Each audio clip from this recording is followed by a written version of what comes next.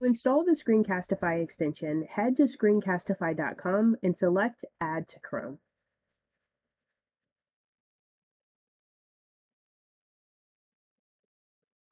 You'll be taken to the Chrome Web Store where you'll select Add to Chrome again. On the text box that pops up, select Add Extension.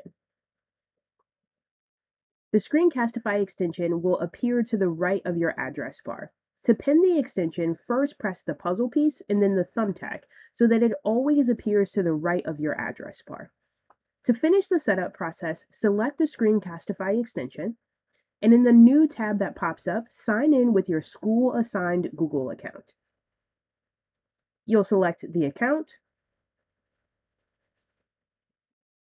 look at and accept the permissions,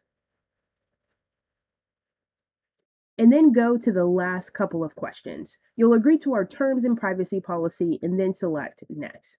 Next, tell us how you'll use the extension, as well as a few pieces of additional information, and then select Finish.